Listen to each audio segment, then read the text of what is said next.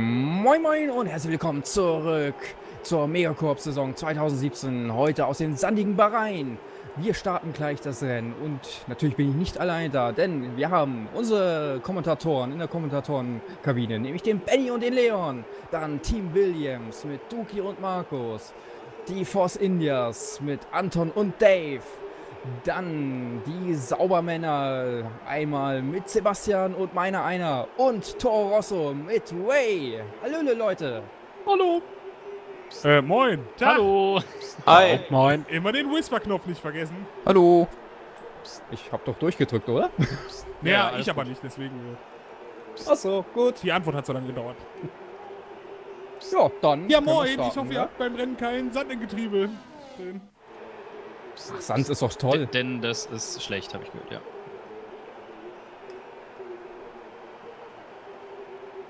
Ja, dann toi toi toi. Ja, Benny, ich werde dann in dein Auto mal reinpinkeln, wenn das in Ordnung ist.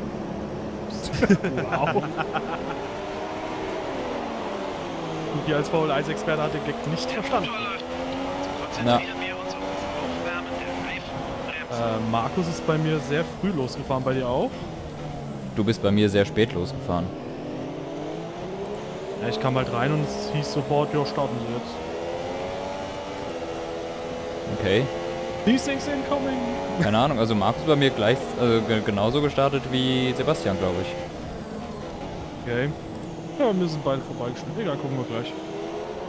Alter, die Wolken sehen aber auch echt komisch dunkel aus. Voll grau. Als ob es in Bahrain graue Wolken geben würde. Ja, ne? Höchstens grün. Genau. Das Weil man wollte sich ich da damit leisten sagen. kann.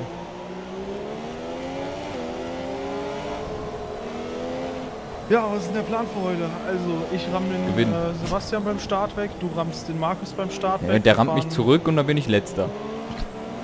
Ja. Im Sinne der WM.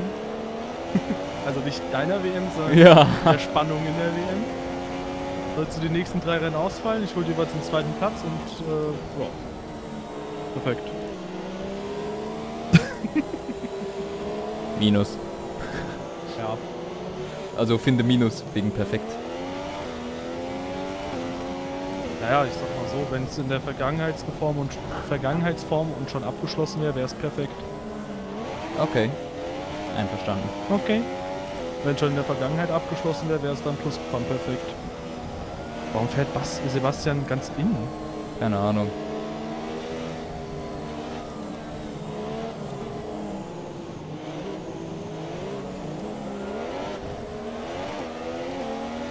Du den Gutes. Sitzposition noch anpassen, so wie im Monster-Video heute. Und damit würde ich Ja, sagen, das war nochmal an alle GG. Viel Spaß und gute Unterhaltung beim großen Preis von Bahrain. Viertletztes Rennen der Saison. Jetzt geht es hier nochmal heiß her, wie man so schön sagt. Viertletztes Rennen. Viertletztes Rennen. Wollte ich gerade deutlich. Wünsche ich euch auch viel Erfolg. Viel Spaß. Viel Glück, Leute. Lasst mich nach vorne und gebt mir Punkte. Den wollte ich für den Max ja auch machen. Nett von dir. Hab dich lieb. Okay, auf ein Gutes. Jojo, doi doi doi. Die Zuschauer, ich kann leider wieder nicht whispern. Egal.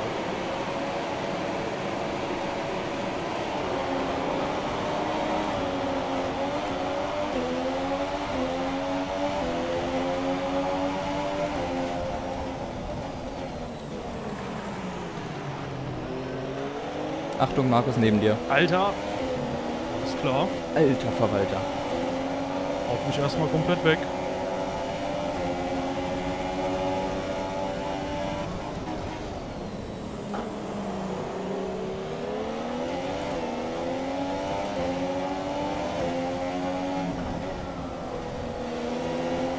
Ich bin mir nicht sicher, aber ich glaube, die Supersofts sind ein bisschen schneller.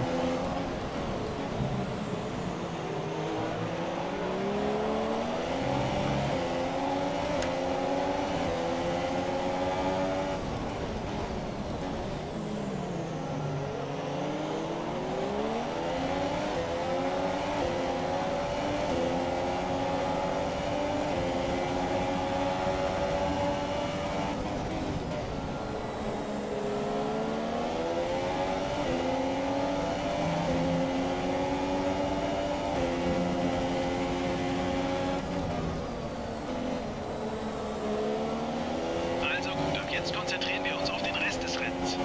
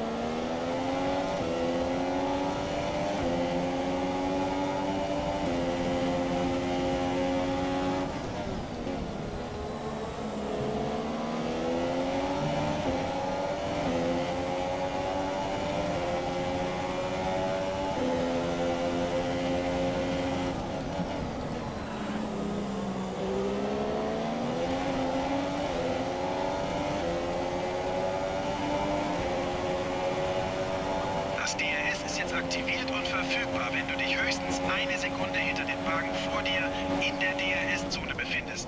Soll ich dir das Delta zu den Vorderen durchgeben nach jeder Runde? Nö, passt schon. Im Moment ist eher direkt vor und direkt hinter mir mein Problem.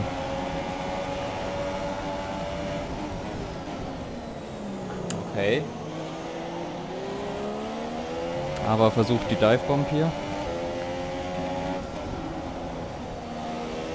Hätte ich nicht mit gerechnet.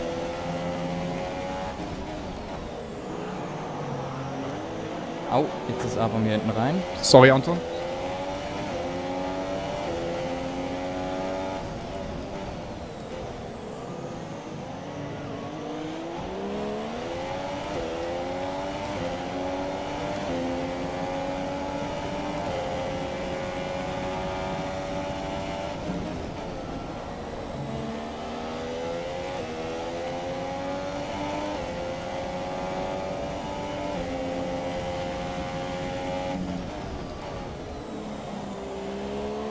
Ich glaube, ab der nächsten Runde könnten wir halbwegs mit den Supersofts mithalten oder vielleicht sogar einen Ticken schneller sein. Und deswegen behalte ich das Delta im Auge und wollte es dir auch durchgeben, damit du auch einen Einblick hast. In der letzten Runde waren es 2,3 Sekunden, in dieser Runde sind es 2,7 Sekunden noch. Okay. Also 4 Zehntel hat er dazu gewonnen. Ja, auf den Geraden ist gut, aber sonst war ich gerade sehr beschäftigt. Jojo, ich gebe es dir auf Startziel immer durch.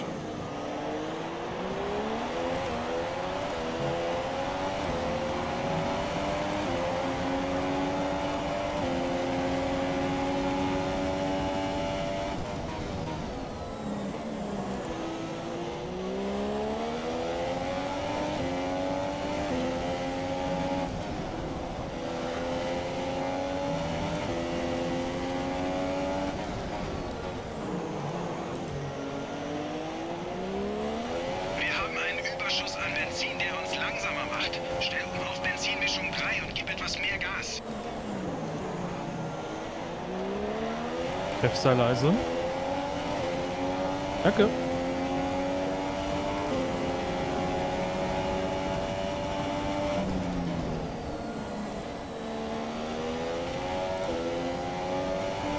Hast du dich gerade bei Jeff bedankt? Ja, hat gesagt Copy. Okay, in dieser Runde dreht Markus scheinbar richtig auf. Eieiei, ist schon 19. Ray wird auch nicht langsamer. Okay, vielleicht haben die beiden müssen... Microsoft scheint doch schon eine richtige Ecke schneller zu sein. Ja, also aber fällt jetzt von mir ab und ich komme auch näher an Ray dran tatsächlich. Bin aber auch jetzt eine erste halbwegs fehlerfreie Runde gefahren.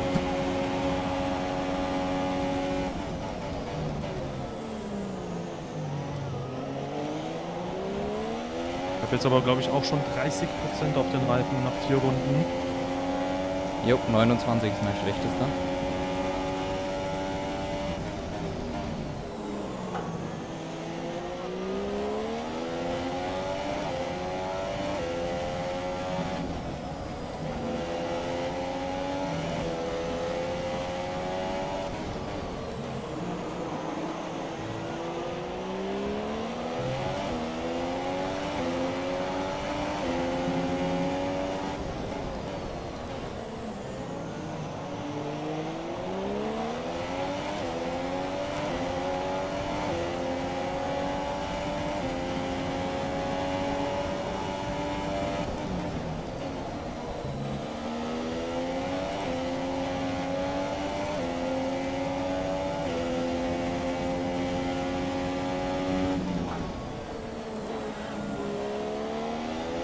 Ich glaube, in dieser Runde bin ich etwa so schnell wie Markus.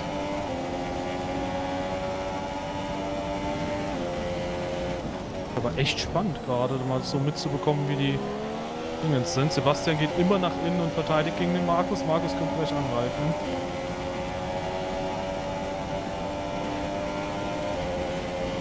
(1:33,1).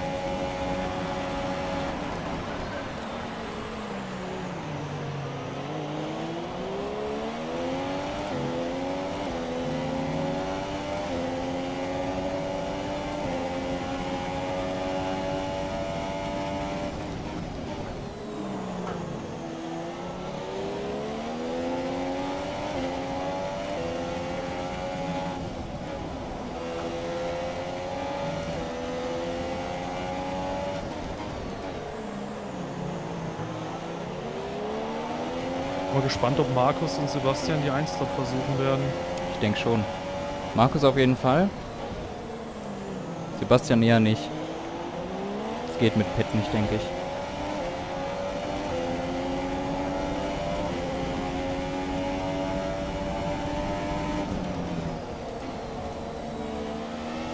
Ja, mal schauen. Mit den Mediums könnte es am Ende auch eng werden für Markus.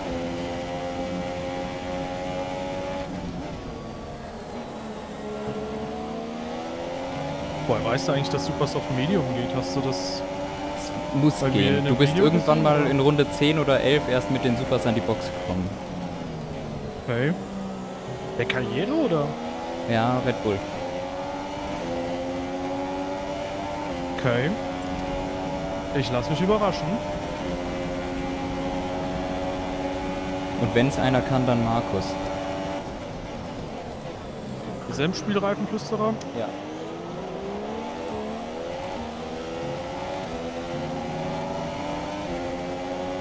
Auch in Assetto sehr.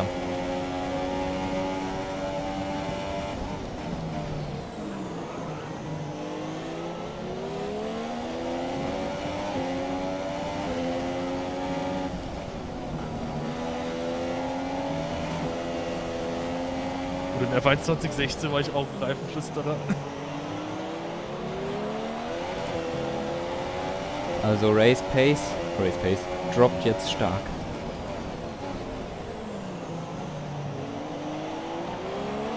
Oh, ich sehe es. Ja, ich glaube, Markus fällt auch ein bisschen ab. Sebastian kann da vorne trotzdem noch seine aktuelle OP-Pace fahren.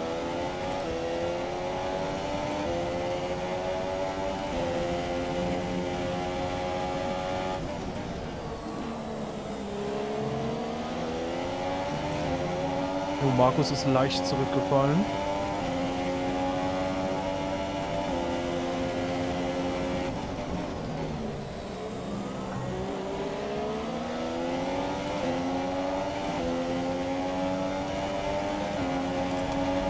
Okay, du klebst ihm am Auspuff. Sieh zu, dass du vorbeikommst. Okay, Abstand zum Führenden 7,0 Sekunden.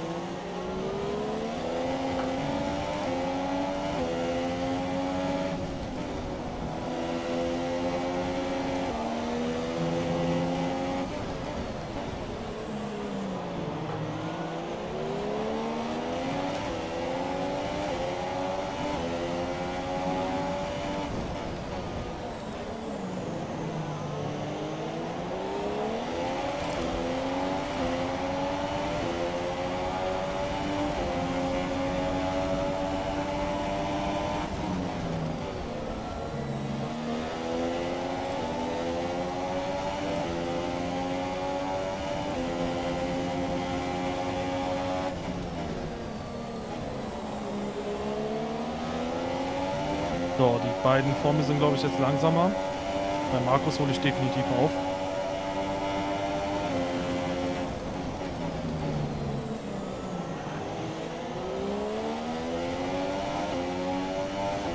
Ray kommt an die Box. Jo, ich sehe es. 2,8 Sekunden noch zu Markus. Ich glaube, ich war fast eine Sekunde schneller.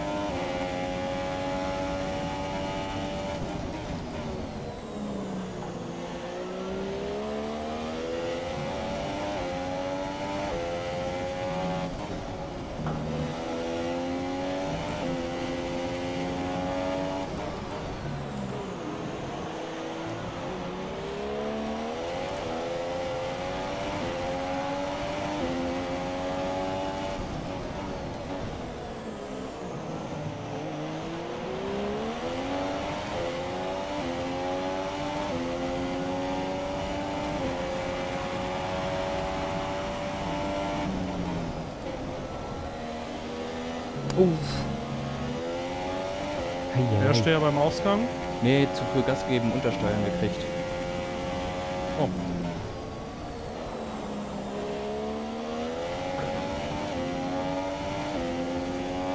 Der Ray wird definitiv also nicht mit 1 fahren. Nee.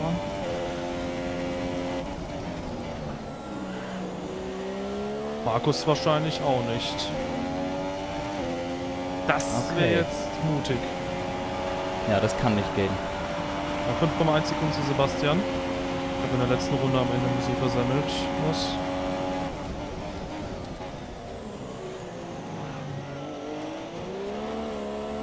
Ja, meine Hinterreifen sind schon sehr ungemütlich. 56. 58.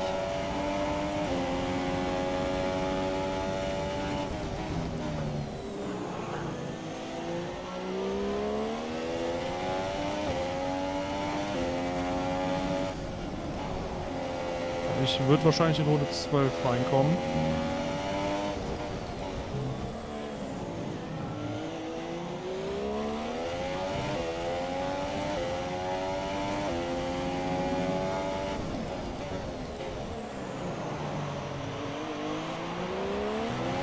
Okay, covert Sebastian jetzt Markus oder?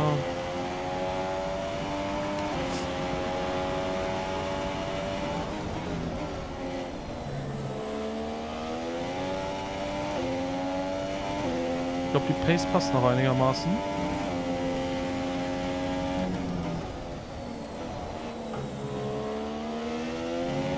Markus ist auf Mediums.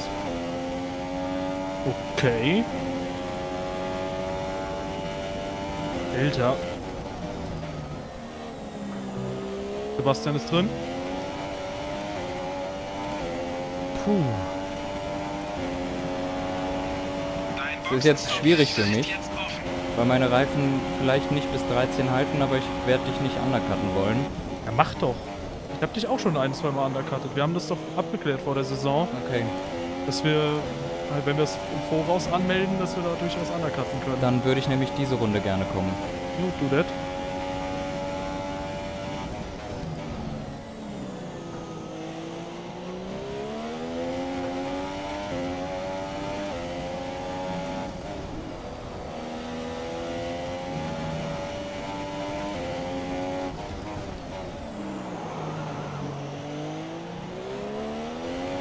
Meine Reifen halten, glaube ich, nicht bis Runde 13.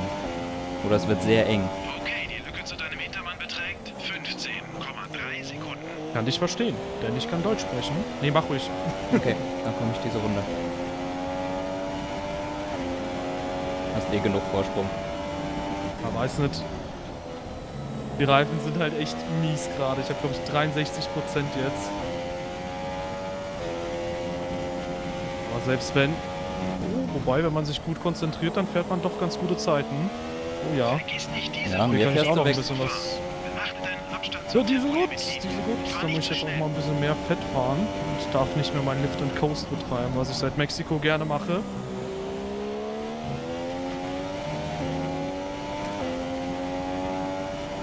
So, toi toi toi. Bist du da? Ja, wobei Ray Ray wird vor mir sein. Ja, Ray wird wahrscheinlich auch andere Reifen haben, sonst hätte wahrscheinlich Markus eine etwas schnellere Zeit gedreht. Los, fahr jetzt! So, Sebastian ist vorbei. Markus ist vorbei. Und da ist auch schon Ray. Auf welchen Reifen? Super soft. Du musst jetzt nur noch einmal stoppen. Noch ein Boxenstopp. Okay, alles klar.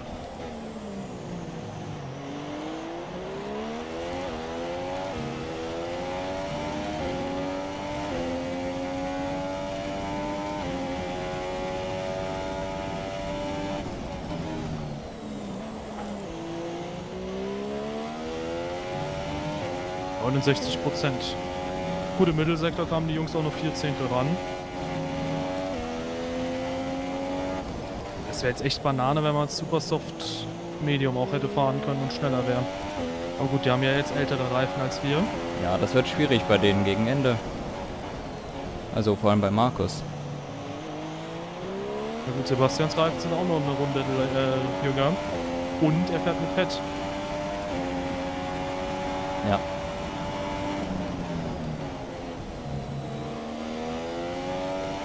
So, let's go.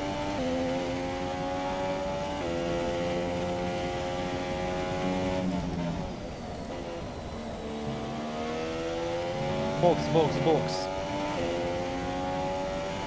Nice, ich krieg Hypersofts.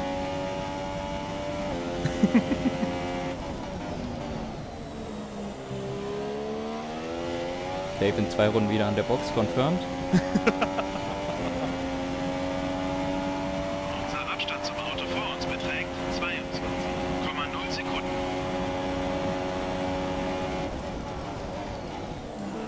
Hallo. Hi.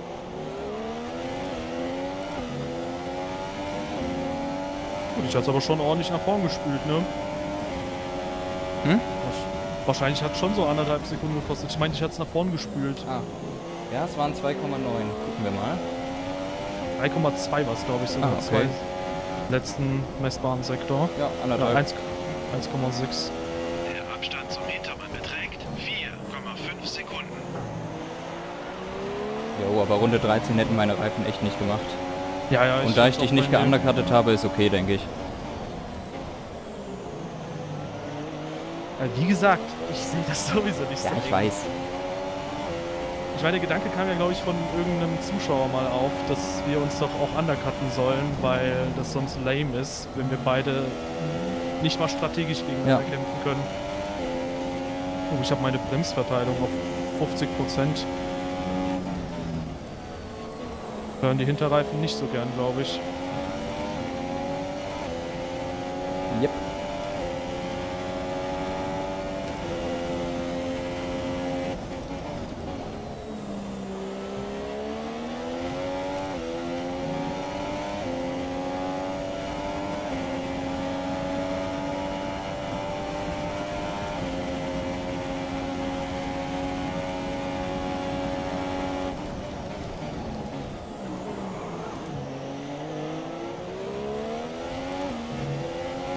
Sagen, Ray stört gerade, weil ich gerne wissen würde, was die vorne für Zeiten fahren.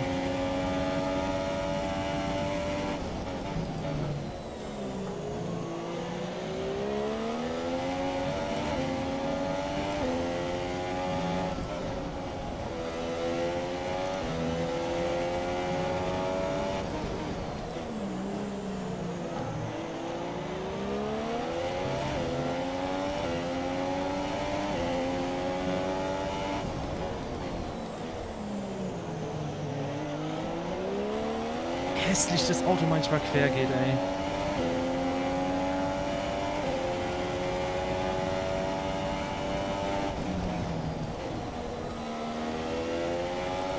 Ich habe gerade tatsächlich gar keine Probleme.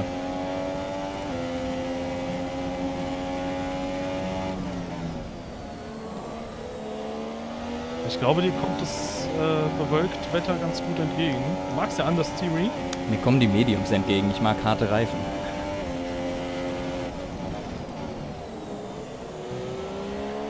Je härter, desto besser komme ich mit den Reifen klar. überlege gerade, die härtesten Reifen gibt es unter anderem ja in Großbritannien. Sind wir das schon gefahren? Nee, ja? kommt noch.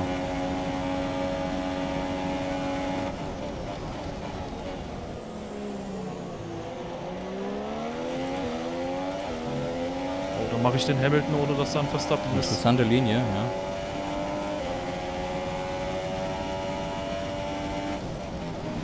Sprüche, die in 5 Jahren niemand mehr versteht.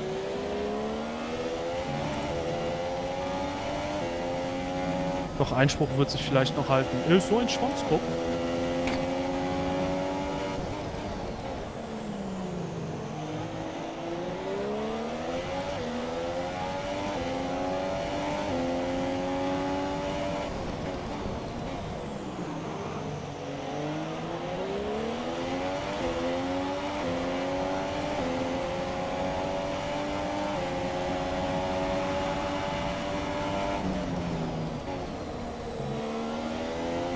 Und wie immer fahren wir ein Rennen getrennt von 2 Sekunden. Ja. Das ist einfach lustig. Oh je, Duki. Oh, und der ganze Hype-Train kommt jetzt vorbei. Schade, das hätten auf jeden Fall Punkte gegeben.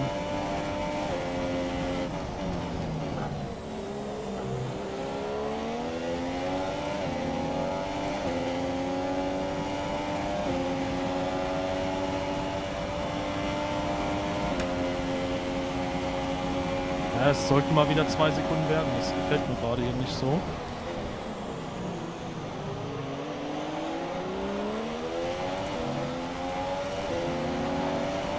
Immerhin begegnen sich... Oh ne, wurde den beiden Williams verwehrt. Ich wollte sagen, immerhin begegnen sie sich mal auf der Strecke, aber nö. Masters sagt nein.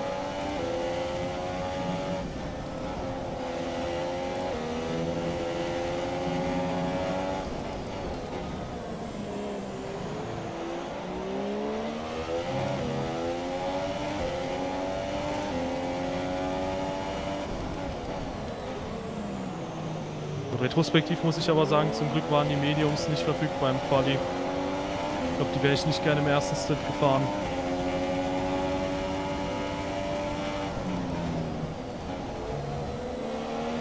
Ja, du wärst schon zurückgefallen, denke ich, damit. Ja.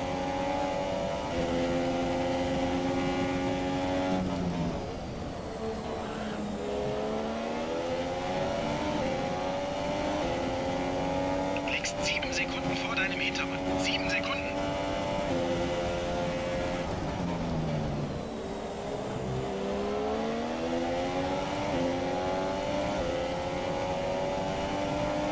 Das ist aber interessant. Markus verliert ab Zeit zu Ray.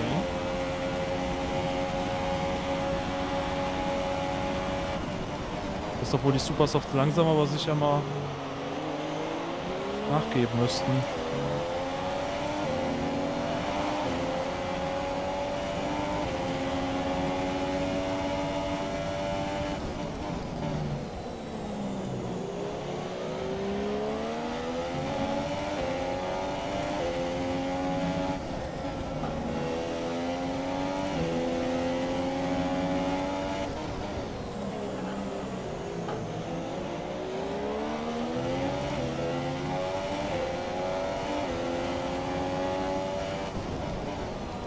Wir ziehen eine alternative Strategie in Erwägung.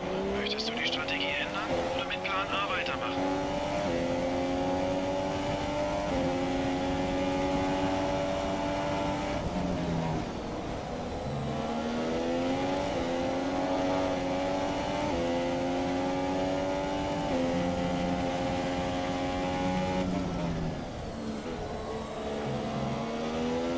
Wie hässlich die Kurve ist, wenn man zu früh reinlenkt. Extrem. Die ist auch so super schwierig, finde ich. Yep. Ray kommt. Okay. Damit sehen wir jetzt die direkten Vergleiche zu Markus. Aha, Jeff will, dass ich eine andere Strategie habe. Hat er mir auch schon vorgeschlagen.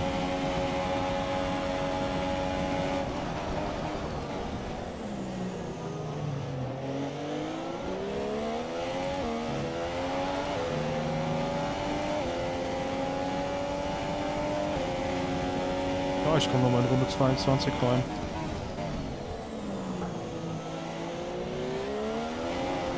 Eieiei.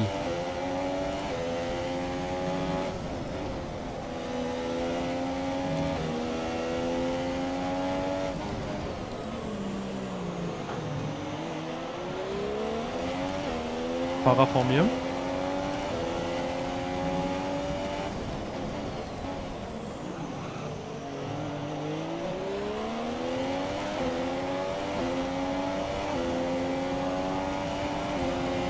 Also laut Jeff hat Markus noch 2 Stops. Wahrscheinlich. Wo gerade eine 32,7.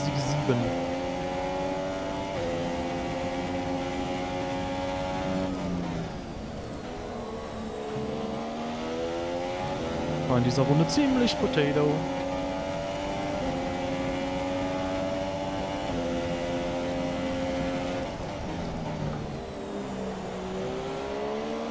Sind das denn wirklich so Holzreifen? 22% habe ich drauf.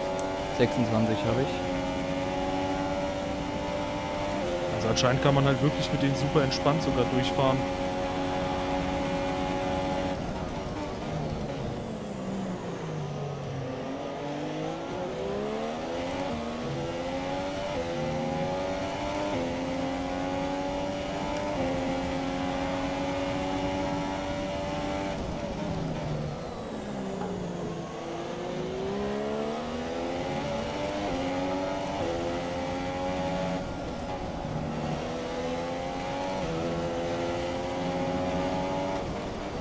Lasset das Ragen beginnen.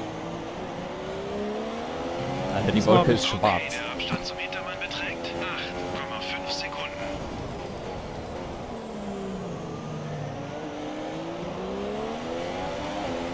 Wäre halt lustig, wenn es irgendwie zwischen Gegengerade und Startziel regnen würde. Du wirst den Regeneffekt auch sehen, aber es käme halt nichts auf die Strecke. So.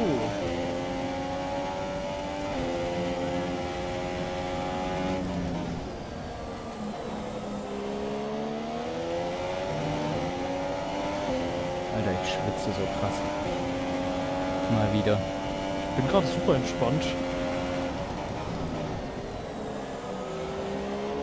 Ich schwitze nicht wegen Stress, sondern weil es hier drin einfach so warm ist. Okay, das ist bei mir auch der Fall. Wir nähern uns dem Boxen. Ich fahre hier 33,1 im Moment, also mithalten kann ich... Och nö. Science macht keinen Scheiß. Jo. Er hat Scheiß gemacht. Bei mir haben Grosjean und Hülkenberg gegeneinander Scheiß gemacht und ich bin vorbeigekommen. Ja gut, bei Science-Boxen-Ausfahrt musst du halt aufpassen, ne? Der hat auch Stroll weggerammt. Er ist mir genau an der Stelle auch hinten am Heck rein. Na, der hat wahrscheinlich gesagt, ja, der hat die Tür zugemacht. Ja, ich habe auf jeden Fall genug Platz gelassen.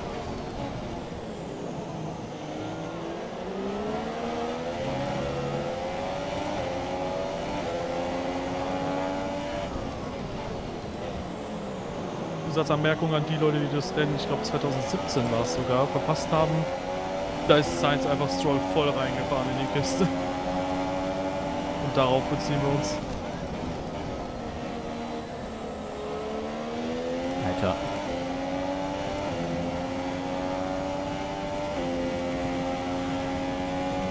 Ich sag mal so, Markus' Zeiten sind jetzt auch nicht mehr die 32, aber trotzdem ist er immer noch sehr schnell unterwegs. Also die Mediums unterscheiden sich pace-technisch nicht großartig. Insofern war unsere Strategie tatsächlich ein Schuss in den Ofen. Ob du es mir glaubst oder nicht, ich hatte von Anfang an vor, auf die Softs zu gehen. Egal, ob du nochmal raus wärst oder nicht. Okay, der Abstand zum Vordermann Ja, beträgt ich kann mir sogar vorstellen, aber ich kann mir vorstellen, dass mein, ja, ich habe die falschen Reifen drauf, das nochmal zusätzlich unterstützt hat, oder? Nee, Okay. ich hatte von Anfang an vor, Soft Medium zu fahren, um auf der sicheren Seite zu sein, weil ich die Supersofts eigentlich vermeiden wollte. Gut, war auch eigentlich mein erster Gedanke. Nur hatte ich überlegt, ob ich eventuell die Reihenfolge ändere, aber weiß nicht. Ja, ich habe dann natürlich auch immer geguckt, was macht Dave, aber ich hatte schon, glaube ich, direkt nach meinem Stint auf Supers die Softs ausgewählt und dann mir gedacht, bei 3 Minuten gehe ich raus. Nice. Aber mich hat deine Pace of Softs total irritiert, weil das war eine richtig starke Runde. Die war auch wirklich gut. Die werde ich mir nochmal angucken. Traurigerweise war die, glaube ich, nur 2,5 Zehntel langsamer als meine Quali-Runde in Q3 dann. Das war 29,4, das war schon bärenstark.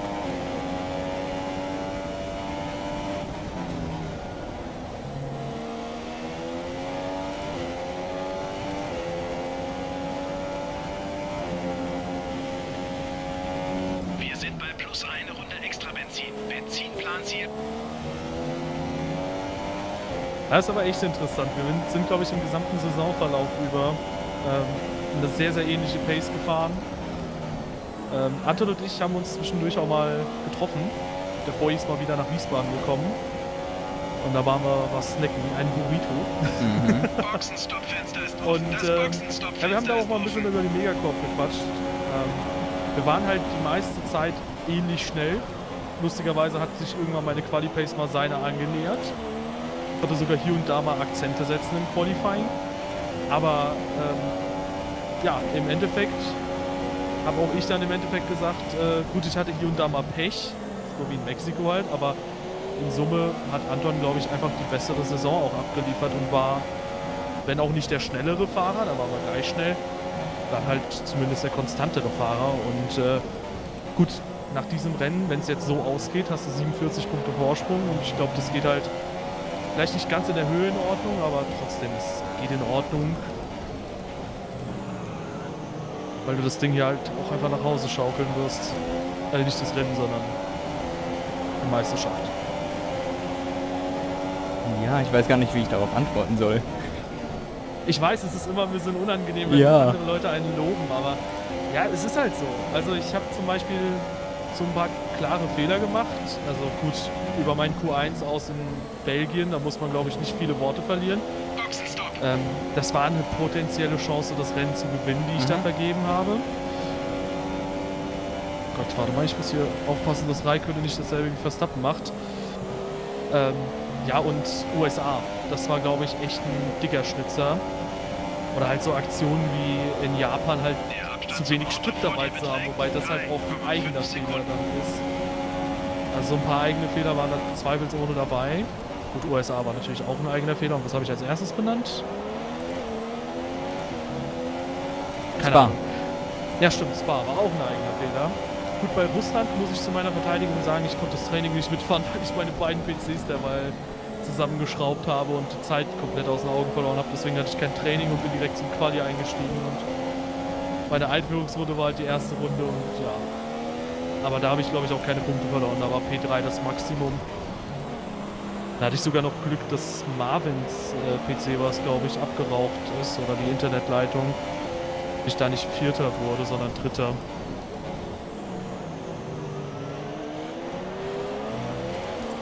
Ja, also ich glaube so 3, 4 entscheidende Fehler, die dann so... Das könnte man so ein bisschen mit der 2017er Saison vergleichen. Du als Hamilton, ich als Vettel. So ein paar Mal Pech gehabt, ein paar Mal eigene Fehler gemacht und in Summe, ja, geht der Titel, glaube ich, in Ordnung. Wobei, warten wir noch ab. Natürlich könnte Anton noch zweimal ausscheiden in den letzten 2 Rennen und ich könnte alle anderen bezahlen, dass sie ihn rauswerfen und mich gewinnen lassen. Tja. Könntest du machen, ja. Musst du halt wissen, ob dir das wirklich das Geld wert ist. Gut, ich sag mal, manche Leute sind halt echt nicht so teuer, also... Willst du damit sagen, dass Markus leicht zu kaufen ist? Alter, den Markus, ey, ich muss ihm einen Kuss auf die Backe geben und der bringt da an die Decke vor Angst. Ray und Sebastian schießen mich ja schon freiwillig ab. Ja, stimmt, das ist so ein Szenario, wo du natürlich halt Pech hattest. Kanada und halt auch Ungarn. Gut, und bei mir war das Pech halt hier und da auch mal da.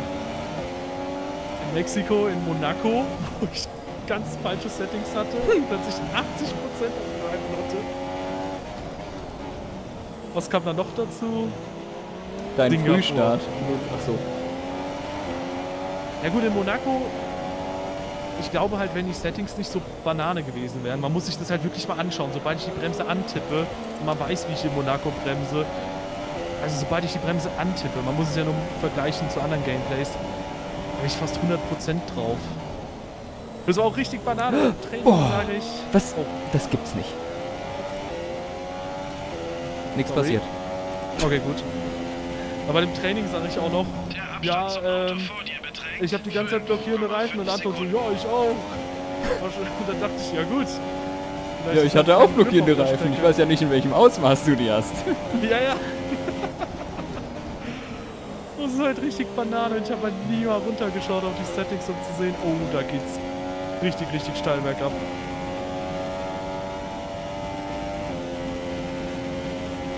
Wie ist dein Abstand zu Mackenzie? 3,1.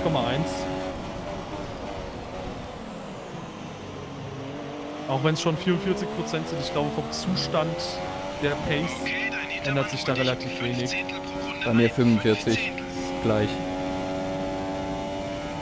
Das ist bei mir von 42 gerade eben auf 44 gesprungen. Yep, das war in der 21.16 auch schon so. Ich hoffe mal, dass sie das ein bisschen anpassen. Ich finde die neuen Grafiken ein bisschen schicker. Dann einfach nur so ein Balken, der nach und nach gefüllt wird. Unser Abstand zum Hintermann beträgt 8,9 Sekunden. Ja, und eventuell kann zumindest mal meinerseits auch ein bisschen was über eine kommende Megacorp reden, weil bei mir endet ja im Februar dann meine Klausurenphase. Und ich habe da schon so ein... Also die letzte Klausurenphase, die ich haben werde, ja. Die vom kommenden Semester. Und meinen Abschluss werde ich dann hoffentlich bekommen. Wenn ich nichts versemmel. Und ja, ich werde da wahrscheinlich so ein bisschen was noch zusätzlich planen, was ich da machen möchte, außerhalb von Gaming auf YouTube. Denn wenn man quasi in meinem Fall dann 9 Semester gefesselt ist an Uni und na gut, natürlich auch Gaming-Content auf YouTube. Ich plane da schon so ein bisschen was anderes noch zu machen.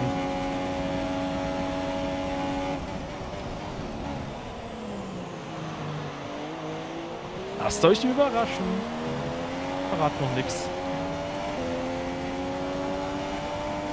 Insofern, ich würde gerne eine Revanche hier für diese COOP-Saison fordern, aber mal gucken.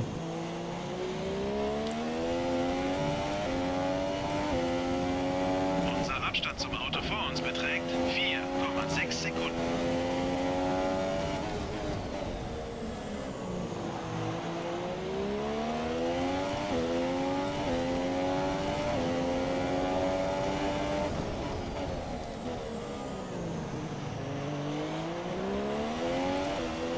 Das ist halt krass, ne? Den gesamten Abstand, den die Jungs erstens rausgeholt haben, plus in der Zwischenzeit, wo sie auf den frischen Reifen waren, kann ich einfach nicht einholen.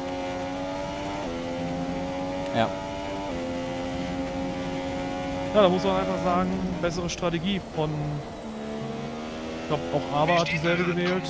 Sebastian und Markus. Ja. Ava hat wahrscheinlich von seiner Rapid Racers League so ein bisschen was noch rausgehauen. Aus dem Nähkästchen geplaudert und der Sebastian kannte die Strategie wahrscheinlich. Und auch aber top umgesetzt. Über den Start müssen wir noch reden, Markus.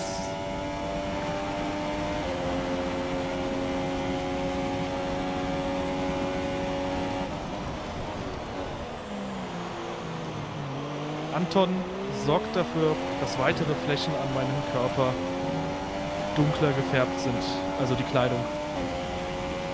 Ich wollte nur auch noch mal einen raushauen hier. Ich meinte damit nur, dass ich schwitze, Leute, nicht, dass ihr an etwas anderes denkt. Hä? Woran hätte man sonst denken sollen? Wow! Naja, ich sag mal so, es können auch andere... Okay, was ist das denn? Vettel sagt nein. Vettel Access stopped working. Ja, aber echt.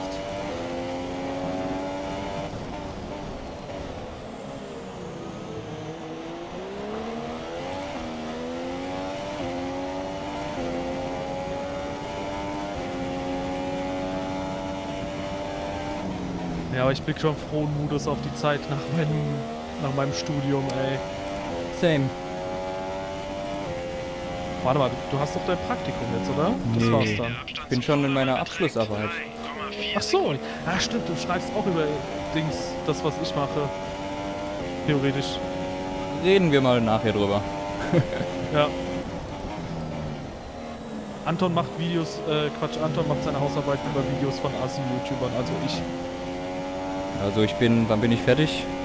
Ich glaube, Mitte August sollte ich durch sein. Okay. Entspannt. Dann Hartz IV. Oh Gott. Ach ja. Oder können wir auch mal unbeschwert irgendwie zu so einem Deutschland Grand Prix oder so fahren, wo mich auch viele Leute angehauen haben und gefragt haben, ob ich da hingehen werde. Ich denke, ich fahre an einem Tag oder so hin. Ich will es mir einfach mal angucken. Aber nichts Tolles. Formel 1 Rennen? Jo. Ja, ist nicht ein ganzes Rennwochenende hin? Nö. Okay. Hätten wir wieder campen können und stinken können. Du hast doch Klausurenphase. Nächstes Jahr. Ach so, dieses Jahr meinst du? Ja.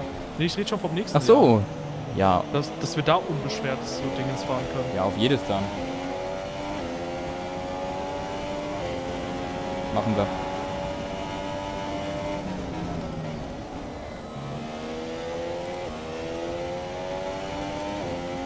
Ich verkleide mich dann als Dave und dann weiß keiner, wer du bist.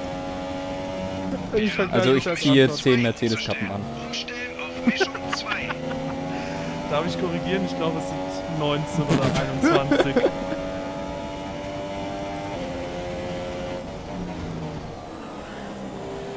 Ich muss immer noch auf Twitter mal posten und dann Mercedes verlegt nur sagen, na, wie gefällt euch meine Kappenkollektion?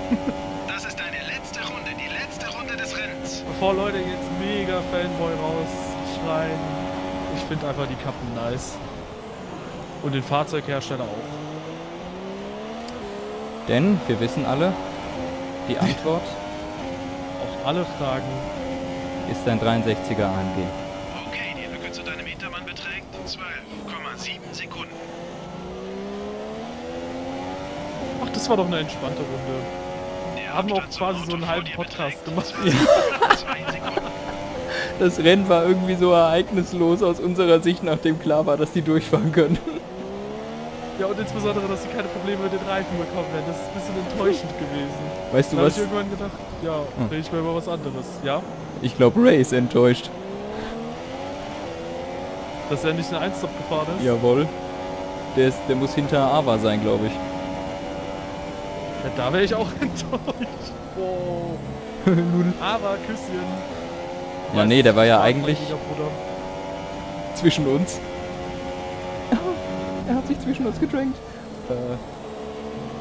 Gut, aber Strategie hat ihn dann richtig am Arsch der Welt katapultiert, ne? Ja, und insbesondere, wenn er ja auf Mediums durchgefahren wäre, dann wäre er sogar noch vor mir gewesen, glaube ich. Stimmt, der war ja früher an der Box. Ja.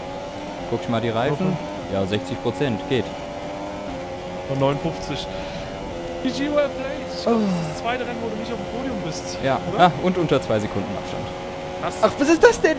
Oh mein hast du Gott. jetzt hinten rein? Ja, Penalty. 5 seconds is a yoke. It's a yoke. Ich muss schon sagen, das war irgendwie das langweiligste Koop-Rennen von uns beiden. da konnten wir halt ein aber bisschen irgendwie quatschen. Irgendwie auch mal das beste Koop-Rennen fast schon. ich stoppe kurz meine Aufnahme.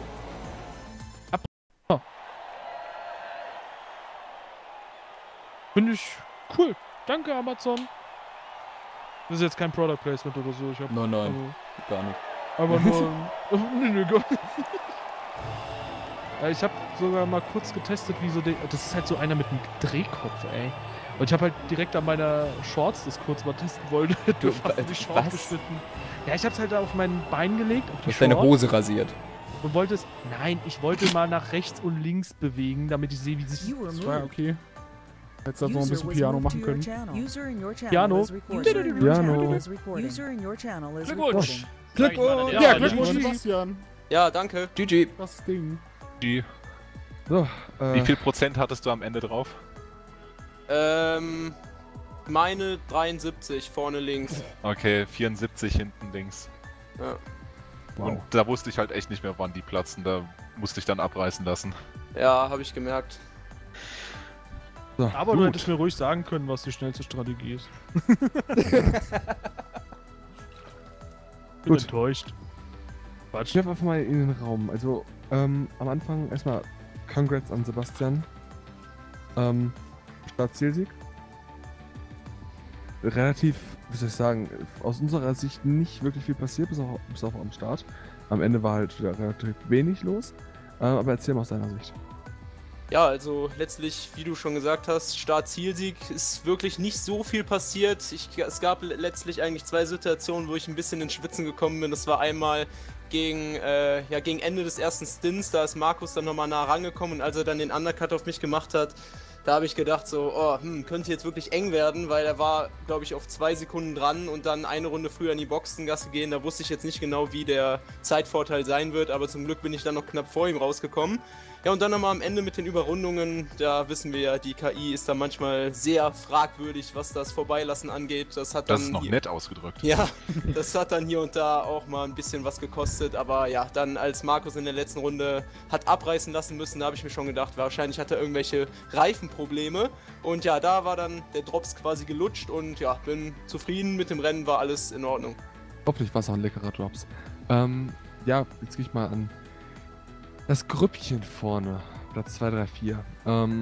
Ihr wart ja, beziehungsweise mit Sebastian wart ja alle relativ nah beieinander das ganze Rennen, immer wieder, beziehungsweise auch mal in sich nah beieinander.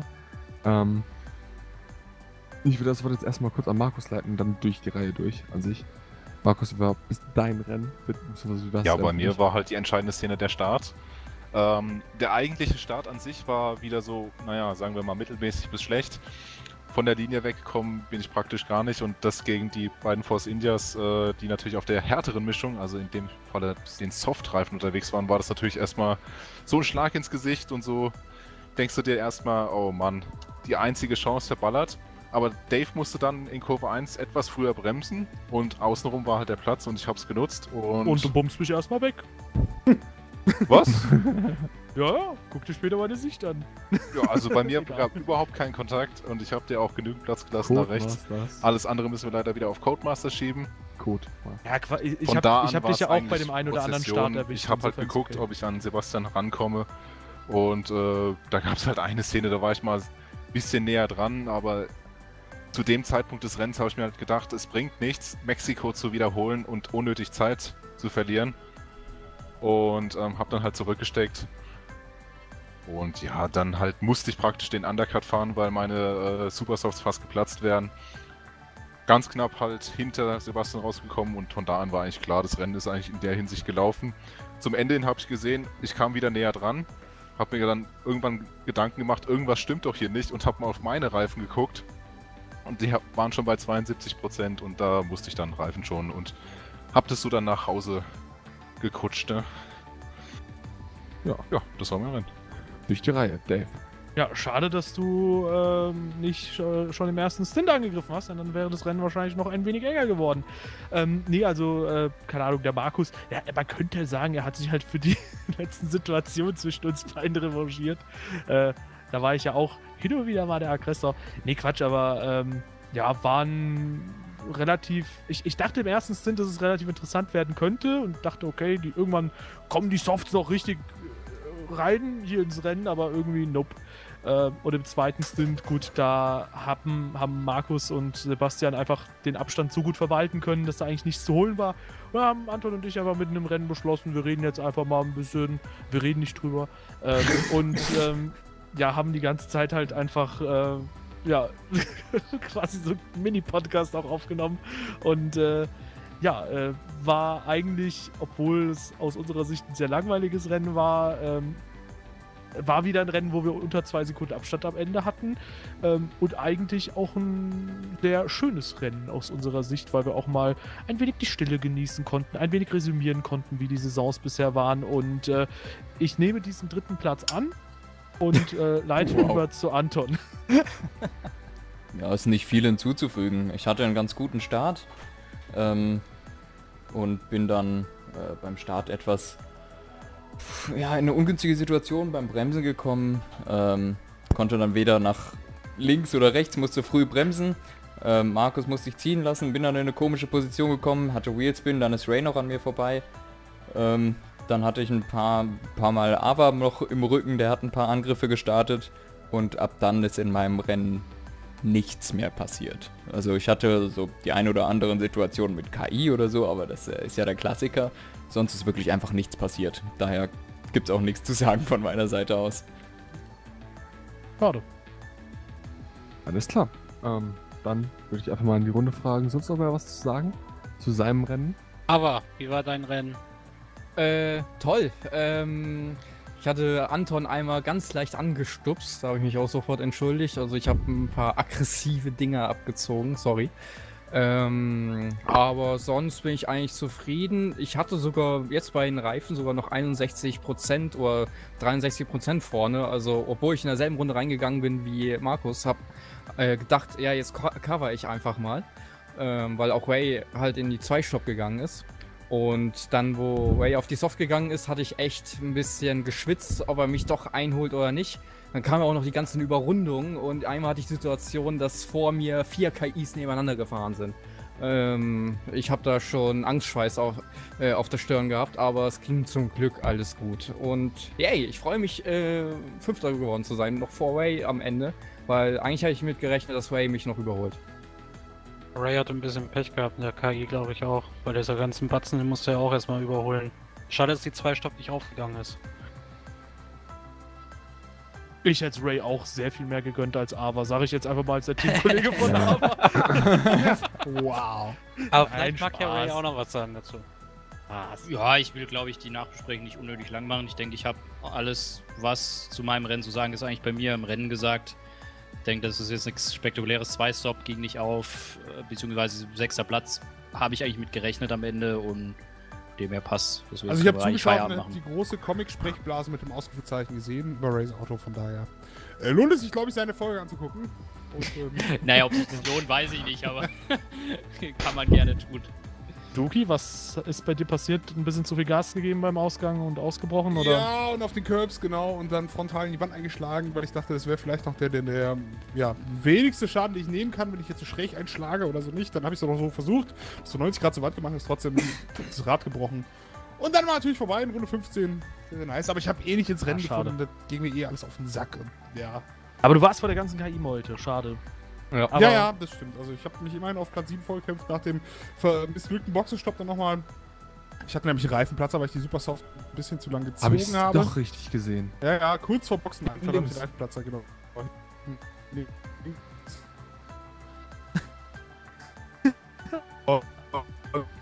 Dann hat er mir Softs gegeben, anstatt Mediums, ja. Ich hab dich sogar angeschrieben, dass du hochkommen sollst, Mann. Ich möchte noch jemand